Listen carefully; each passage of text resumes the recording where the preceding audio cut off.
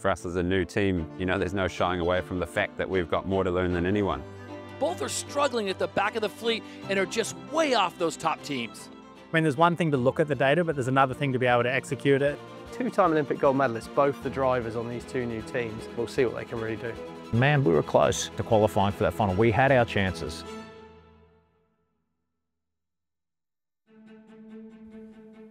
In SailGP, new teams Brazil and Italy start their journey with a treasure trove of data. They have a leg up that most new teams in sports never have, but utilising this data is not as easy as it may sound. It's a complex web of information that is becoming the defining factor in whether a team succeeds or fails in SailGP. It's not just about how well you can sail an F50, but how well you can weaponise the data coming off it. In the ever-changing world of SailGP, what do they need to do to not just catch up, but to get ahead? I mean, you're going against the best in the world here on the toughest boats in the world. The beauty of this competition, the beauty of the Oracle Data Cloud is we can go and see what are they doing different to us. Marcini Grail, Ruggiero Tita, both of them 2 times Olympic gold medalists, but in the longer form of the racing. This is short, stadium-style racing. There's a lot of skills that the teams are going to need. You've definitely got to trust your feel of the boat, but the data is, it doesn't lie. And you can definitely see in the data when a team's doing something different to another team or yourself. And you can use those differences to try and identify, how they're doing something better than you are. The fact that the teams lower down the ladder can look at what the top teams are doing, the teams who are in front, they need to keep innovating in the way that they're sailing the boats and the techniques. But the good thing is the teams behind can always see what they're doing. New teams have a challenge. They have to learn the intricacies of the F50 from the data coming off the boat.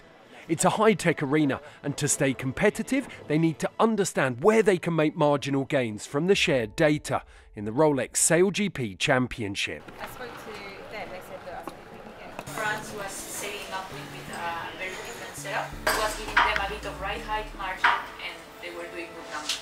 I don't know if that's something we want to test or not, or we just want to focus on the facts. Traditionally, in previous seasons, there's always been a little bit of a gap, but with teams using more and more data now, that gap has reduced, and certainly Brazil and Italy are a lot closer to the rest of the fleet than the new teams traditionally have been. For us as a new team, there's no shying away from the fact that we've got more to learn than anyone. And that's the biggest goal, is trying to outlearn our competitors, trying to take it step by step. We know we've got a big challenge ahead of us, but it's a long season, and we've got the talent within the team to tackle that one step at a time and to work our way towards the front of the fleet as quick as we can. At the very beginning of SailGP, the best sailors who are traditionally better at sailing the boat did the best. And as time has progressed, that factor has reduced. Data is so important. If you're not focusing on it a lot, you're going to fall behind. You can see here, Stevie, just that lack of experience coming through on both of the new teams. Both are struggling at the back of the fleet and are just way off those top teams. Oh yeah, it's not surprising, is it? They're totally new, but I expect them once they're off the water today, they're going to be in there digesting every bit of data. Hopefully after this Dubai event, we'll see some improvements to both.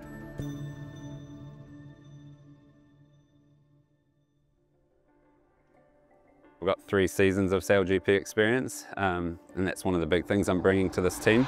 Say hello to your winners. It's the Black Foils with the win. Any team that you join, you're always trying to learn quicker than your competitors. For us as a team, it's more about understanding the tactics and the racing side of things, and it's big picture stuff that we can learn even from like a video feed. As a team gets more and more experience, you're probably diving deeper and deeper into the data to find the smaller and smaller differences. There's just a huge opportunity. There's so much data out there to learn from.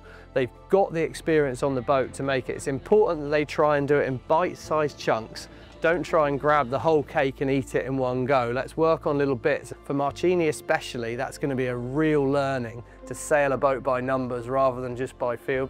We need to be able to filter through what is important, what's going to make us go faster, what's going to give us a better result. There's some things that are insignificant to the performance and some things are really important. We already knew that we were making some mistakes, and we can see that internally from our own data and our own footage. But at the same time, we supplement that with, are we set up any differently from the good guys? And are they doing something different from us? Welcome to the ITM New Zealand Sail Grand Prix. Stevie, this will be the first high wind test for Brazil and Italy, and I got to imagine they're going to struggle to get a foothold in these conditions. Oh yeah, Todd, with this wind speed and choppy water, I think we can expect the other more experienced team to show the newbies who's boss. Since last season, SailGP moved the coaches from the water to the shore, a move that allows them to utilise the data far better than they could before. When we're racing, we're very heads in the boat. We'll be super light in 15. High pressure comes back here in 3. The coaches, who are looking at live data and comparing us to the other boats whilst we're racing, and they can always bring our attention to some of the areas where we're lacking in performance and highlight really where we're weak against the other teams. And essentially they're a member of the crew, but they're not on the boat. The coach's corner in SailGP is such a unique aspect to the sport really now, because normally the coaches are so removed from the team. They can actually literally go into the Oracle Cloud, drag out the data live. So much opportunity for the coaches, but it's really picking in on what's your key goal for the day. It's a little bit of an art trying to figure out when to input onto the boat. It's really trying to give them, help anticipate the next move. Is there something different that the first and second were doing different than us? One of them was ley lines, really trying to utilise the data on board the boat and trying to hit ley lines. We saw huge gains and losses. We've got quite a bit to go to boundary, got a long way to go to lay. Red Bull Italy, the comms coming across from the coach's corner to their F50 have been clean and precise all event, and now look, that's a third place finish again here in race 5. That's Brad. Thanks, Wyatt. Great race, guys. As soon as you guys just get clean and sailing, you're off. Looking really fast. One thing you guys should consider, especially downwind when you're in those big waves, is potentially just leaving Jace and forgetting the cross. The downwind is so quick. Yeah, sounds good.